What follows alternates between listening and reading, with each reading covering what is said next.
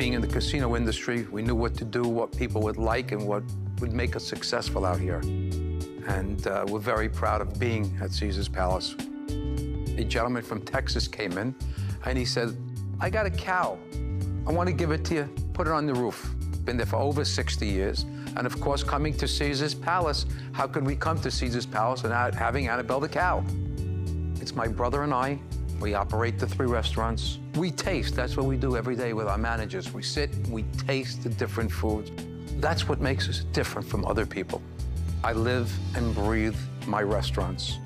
We're known for the 4 food groups: beef, beef, beef, and beef.